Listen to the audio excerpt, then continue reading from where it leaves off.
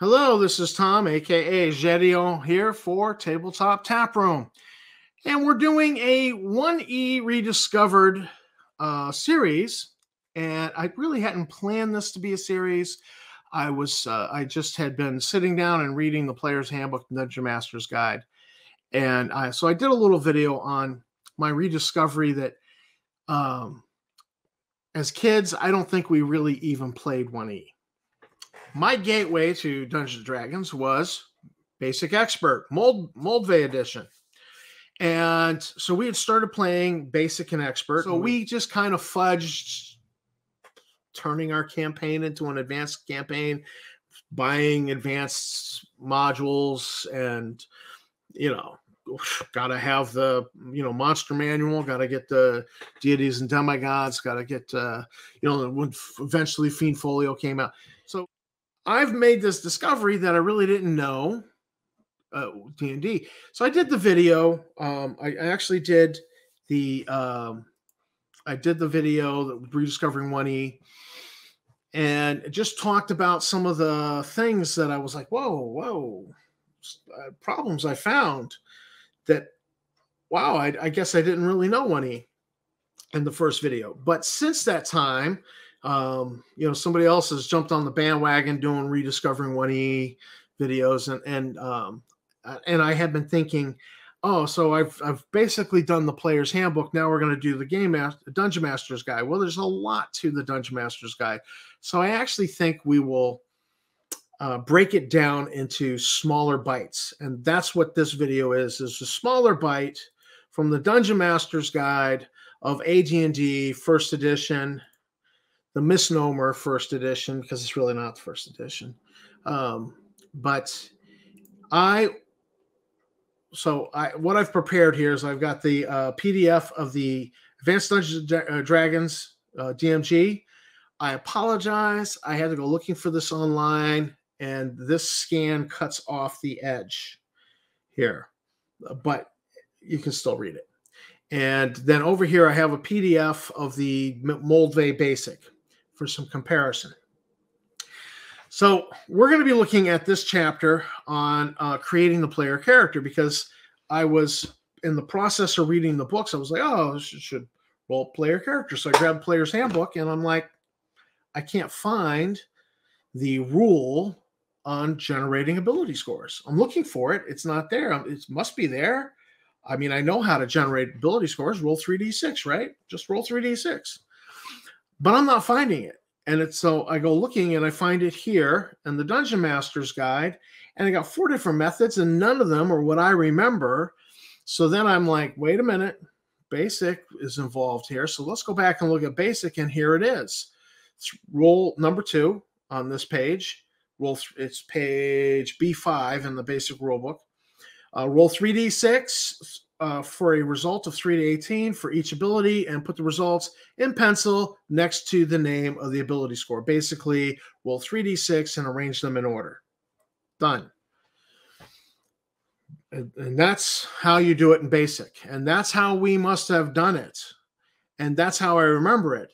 Now, over the years, you watch videos. I watch Professor Dungeon Master over Dungeon Craft. Great channel, by the way. I'll put a link. You should check it out. And not just him, but others. And you get this edifice built up. Edifice, not Oedipus. Yeah, that's a different thing altogether. This edifice built up in your mind about 1E, and and it involves nostalgia from what you kind of hazily remember. You pick up little pieces and videos here and there. So you get this idea like 1E was this harder edition, grittier, characters are more fragile. It really can suck to, be a first level player character, especially a magic user in 1E. And what I'm finding is not quite the truth about that. It's really not quite the truth.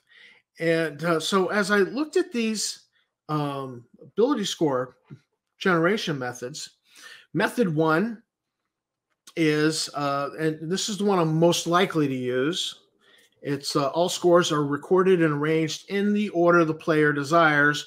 Roll 4d6, and the lowest is discarded. This is the simplest method of the 4. I'm most likely to just, particularly if it's a pickup game, that's the method we're using. Because it doesn't matter. It's just a one-shot. So, boom. Method 2. All scores are recorded and arranged as in method 1. Basically, we're going to roll these scores. You get to arrange them in whatever order you want. But what we're doing is we're rolling 3d6 is rolled 12 times, and the highest 6 scores are retained.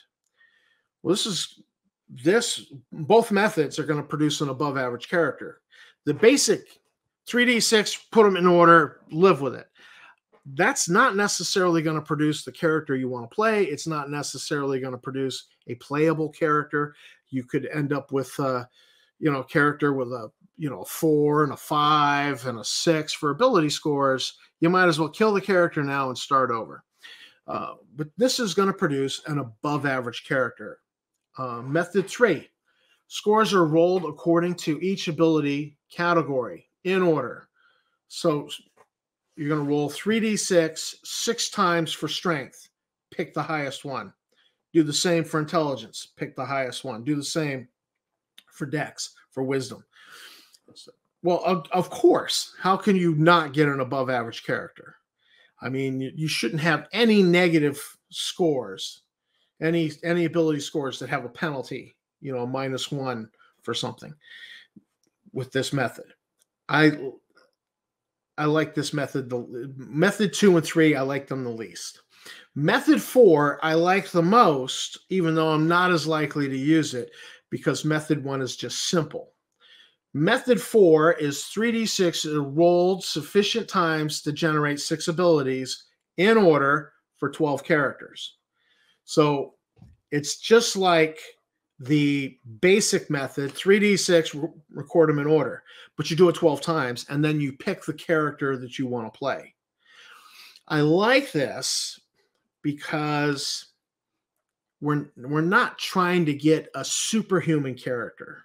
We're not trying to get Superman, but you're going to get 12 sets of stats. And if you're really bent on playing a paladin, or if you're really bent on playing a thief, or you're really bent on playing a magic user, you're going to be able to pick the stats that will let you play that. And, so that's why I like method 4 the most. But I recognize it's a lot of extra work, whereas method 1 probably will produce some of the same results as method 4, close to the same results, without it being that big a deal. Simpler. And sometimes simpler is better.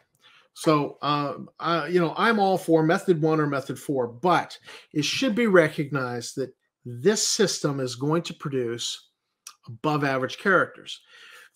And I think that's okay. Some of the grim dark games, characters are intended to be victims.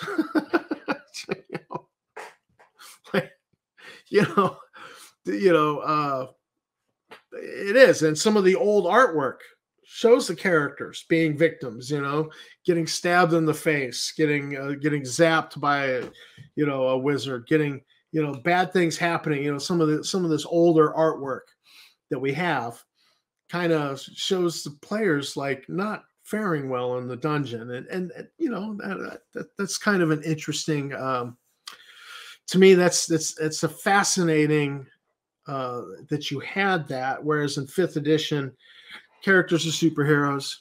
They're never going to die. They won't die. You got tons of hit points. Not only do you have tons of hit points, but you also have death saves. So you're just never going to die. You're a superhero, faster than a speeding bullet, able to leap tall buildings, single bound. And the perception has been that the old school was much more fragile.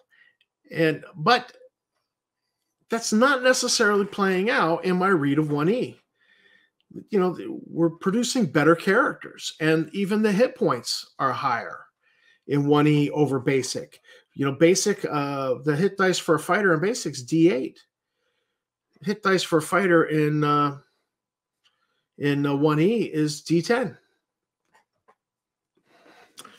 So as we scroll down the page, we've generated ability scores for the player character. They've been assigned to the character sheet.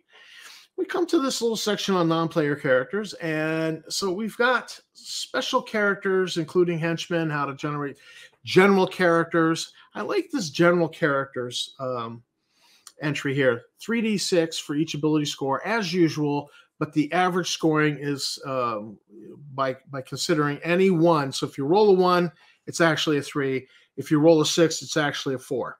So these are just general characters, and they're going to be very middle of the road general characters. They're not going to suck too bad, but they're not going to outshine the player characters. I think that's important because we're actually doing above average characters who are supposed to be the heroes. They are the adventurers. They are the heroes. This is not a grimdark game where they're just victims waiting for the TPK. So I just, in noticing this, rules for generating non-player characters, general characters, and then special characters, including henchmen. We get a paragraph on the effects of a wish on ability scores. Interesting discussion. I don't think it's germane because I'm not anticipating running a game until the players' characters reach the level of having a wish spell. I don't even know if the wish spell's available in my game. I'm just not sure about that. It's not a decision I'm making at this point, so I'm not going to worry about it. So it's not that big a deal. You get into the player characters. We've got height and weight is discussed here, but this next table, and it made me think of a list I downloaded a year ago from Professor Dungeon Master when I was a member of the patron campaign before he produced his Deathbringer RPG. People had been, hey, you're going to do, we love your videos. You're going to do your own RPG. And at first he was kind of resistive. Nah. And eventually he just gave in and did. And so he puts out Deathbringer. And he'd put out a list like this for player character professions before they went into their adventuring career. But he plays, it's a grimdark game. So, his thing was things like the gong farmer. The gong farmer was the guy who went around with a cart and shoveled out the privies. And then he wheeled the poop out to the farm and sold it to the farmer to use for fertilizer. Not a very glamorous job. What'd you do before you became a paladin? Oh, I used to shovel the crap. It's horrible. Rat catcher, the rag and bone man. It was these really obscure, medieval, not very glamorous professions before they became an adventurer. And so it was an interesting table, and it had interesting results. It's very different from this table because this table, you look at these things actually give the player characters story share. Let me see if I can blow it up a little more. Armorer, bowyer, farmer, fisher, forester, gambler, hunter, husbandman for, animal husbandry, like being a teamster, managing animals, jeweler, leather worker, limner, painter, mason, carpenter, miner, navigator. That could be fresh or salt water. Make the decision. Sailor, fresh or salt water. Shipwright, boats or ships. I wouldn't give them both. You know how to build a boat. So you have the basics for the other. You can apply your knowledge. Teamster, freighter, trader, trapper. So these things, they're not super heroic, but they do give story share. It sure beats the crap out of being a the gong farmer, shoveling the poo. So, and I would just go ahead and, as part of player character creation, I would go ahead and let the players roll on this table and get one of these. Absolutely. And then if you ever need to test on this, without seeing that there's a mechanic in the rules for it, my knee-jerk reaction would be D20, roll below your intelligence or whatever ability score I think should be tested on for this skill. For example, Gambler, I could very well call for you to test on your charisma. If you're doing something at the gambling table, roll your charisma or less with a D20. So that's where I would go with that. But these could definitely give a player character story share. It's really up to what the player makes of this with their character. So absolutely, I would do that. I would absolutely use that. I think that's fabulous. And we get into starting level of experience. You get all this Gygaxian prose here just to say you start at 0. First level, 0 experience points. There's no, there was a lot of discussion for what I don't understand. We then get into character aging, age, aging, disease, and death. And it's handled that way. There's starting age, aging, disease, and death. And I don't know why they put disease. It's because death here actually ties back into all this aging stuff. So we'll skip disease and go right to this age at death generation. But you've got the tables here for generating the age of all of these races in their profession. But then you have the humans table, which is separate. And we then have the age categories by race in young adult, mature, middle-aged, old, venerable. And as you transition from one of these to the other, there are ability score penalties and bonuses. For instance, going from young adult to mature, you add 1 point of strength and add 1 point of wisdom. So, let's go back and look at, we got a fighter. Fighter is 15 years plus 1d4. So let's say we rolled a 4 and he's 19 years old, starting out as a fighter. A human is a young adult up to age 20. When they hit 21, they become mature.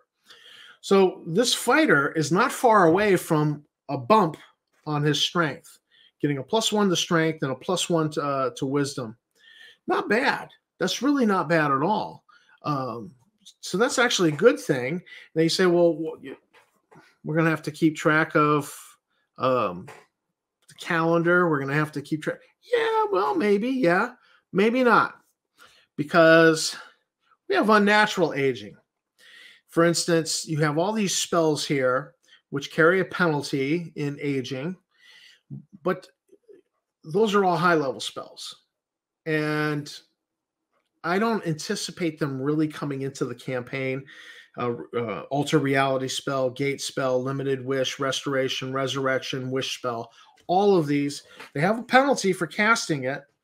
And I like that. I like putting a penalty on these spells, that if you come looking for a high-level cleric to cast resurrection for you, he's thinking about this penalty. It's going to age him 3 years.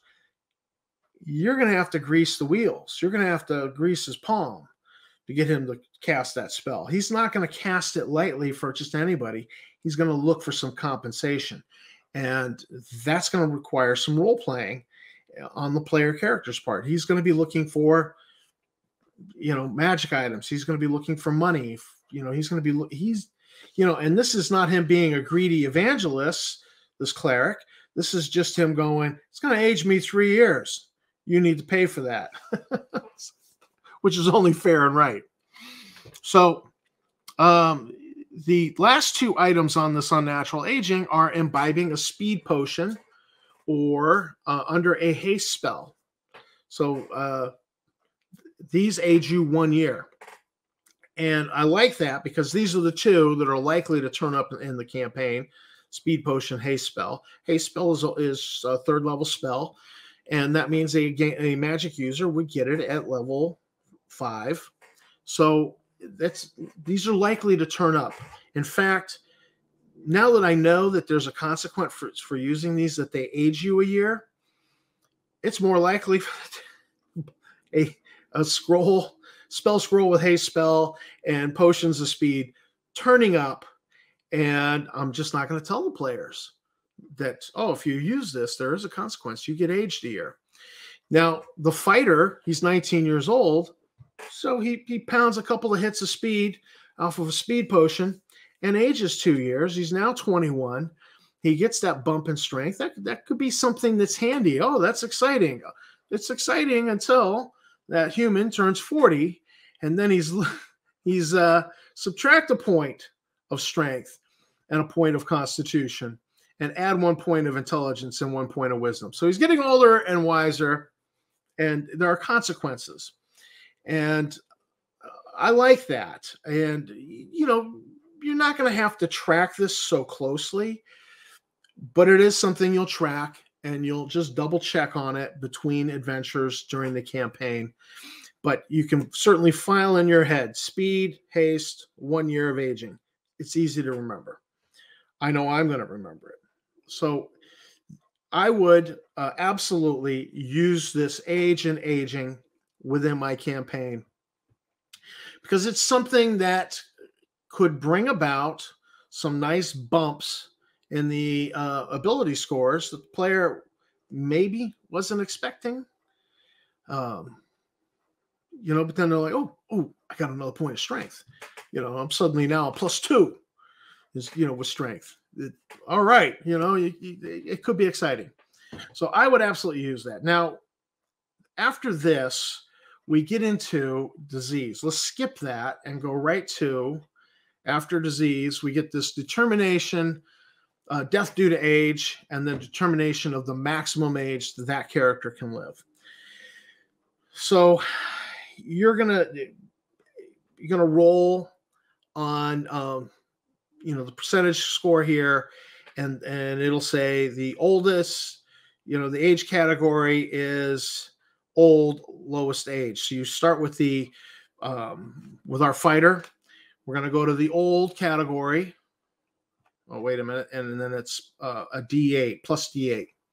So we're going to go to the old category here for a human, and the lowest age is 61 plus a D8. So we're going to roll D8. Let's say it's a 5. So he'll die at age 66. That's how old that character will live.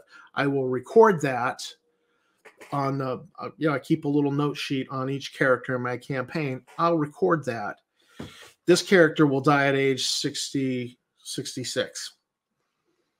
Won't live any further past it. So if you start having a lot of unnatural aging going on, maybe we visit the outer planes and there's some weird magical effects going on. I don't know.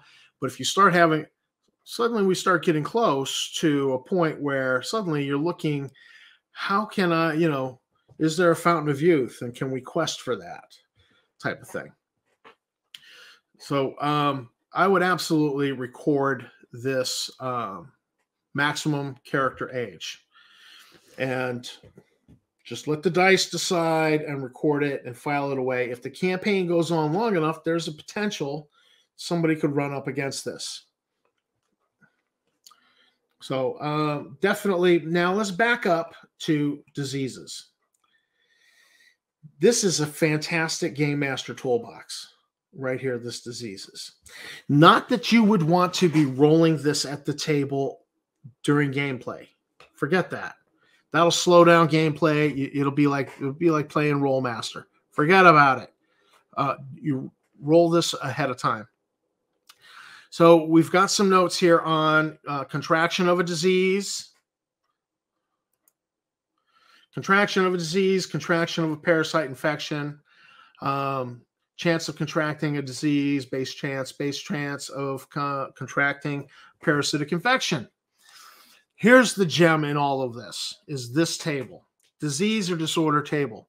It doesn't actually give you blue plague, orc scabies. It doesn't give you anything like that. It just gives you a list of bodily functions that could be affected. And then it gives you a table to generate whether it's acute or chronic, and then whether it's mild, severe, or terminal. And yeah, terminal is what it means, except not everything on here is terminal. For example, eyes with terminal severity, you go blind. You don't actually die. Ears with terminal severity, you go deaf. You don't actually die. But other things, you will die. And so I would actually roll on this. Roll up a few diseases, a couple of diseases, and one parasitic infection. And then name them. Do the creative investment of, call it blue plague, half-orc scabies, whatever. Half-orc ringworm. Gnomish tapeworm. So I would name it, maybe put a few symptoms in place, and have all my notes on it pre-generated between adventures ahead of time, and have my base chance for infection and some modifiers written down with it, and have it in my game master notes, so that if the occasion came up, player characters fell into a privy, they fell into a sewer, they were exposed to infection, I'll quietly roll, see if they get the infection. And maybe I want to add cure disease carries some unnatural aging, like 6 months, maybe. I don't know. So you're going to a high-level cleric, and he's like, yeah, there's a cost here. Sorry, we're not going to age 6 months for free. You're going to have to pay for that. So, I don't know. But I would definitely, this is a fantastic Game Master toolbox. I would just go ahead and I would pre-generate my diseases, 2 diseases, 1 parasitic infection, and have my notes on them, as I said. So this is the chapter on generating player character characteristics. I don't know why disease is in there. Everybody's got you get a disease. So we're going to Oprah these. You get a disease. But I don't know. So I don't know why disease is in there, but it's okay that it is, because this is a great Game Master tool. I'm absolutely going to use it. May never use the aging, because if you're just doing a quick one shot, may never come into play. But a disease could come into play in a one shot. You fall into the filthy pit where the giant rats breed and live. Yeah, you could contract the disease very easy. You're rolling around grappling with an orc, in an orc cave, and I might decide there's a chance you come down with orc scabies, something like that. I don't know. So absolutely cool toolkit. Now, what comes after this is player character, explanation of player character abilities. And we learn that even though it says strength, it doesn't just mean strength. It means a little bit more. It doesn't just mean intelligence. It means a little bit more. These are an abstraction. It's not strictly limited to charisma. Is not just how charismatic you are. It also, according to this, involves looks, whether you're good looking or not. That strength involves your stamina. So you've got these descriptions. I think it's important to read them and have them at the back of your mind as a game master. You get into, next it says player character races. Now remember, we're in the Dungeon Master's Guide, not the Player's Handbook, and it says player character racial tendencies. So I'm assuming a lot of this information is in the racial descriptions in the Player's Handbook. So these are just a overview for the Dungeon Master, but you could easily photocopy this and provide it to a new player. Hey, just read this. It'll get you an idea of how dwarves think and how elves think and so on and so forth. But again, I'm not 100% sure why it's in the DMG. I guess it's just there to brush you up as a game master. The next chapter that we get into here, and this is distinct from everything that we've just gone through before, it's character classes, followers for upper level player characters. And I want to handle this as a separate section with henchmen and retainers. So we'll do that as a whole nother video of Rediscovering 1E, upper level followers, retainers, and henchmen. Because I actually think that's an interesting aspect of 1E, that you would hire retainers, that you might attract a henchman who's going to stay with you a little bit more faithfully than a retainer who's just, hey, you didn't pay me. So although the henchmen expect to get paid. So we're going to look at that as a separate chapter in this series. So this is Tom for Tabletop Taproom. I want to thank you for watching my video. Thanks for going on this rediscovery journey of 1E. It seems timely based off of what's going on with the OGL and 5E. Now I guess is the time to check out some older editions again and reconnect with them, because I'm actually thinking like I'd really like to play 1E, but I've heard over the years a lot of criticism of segments and weapon speed and certain things in 1E that I'm not entirely sure that I want to make that part of my 1E experience. But we'll see. We'll review this and we'll see what we discover as we go along, tackling topic by topic with this, because I anticipate being back in the player's handbook a little bit for henchmen and retainers. So this is Tom for Tabletop Taproom. I want to thank you for watching the video. Thanks for going on the journey with me. Thanks to my subscribers. You guys are great. And hey, if you've not hit the subscribe button, please do consider hitting the like, subscribe, and bell icon. Help me build the channel. And until I see you next time, keep on gaming.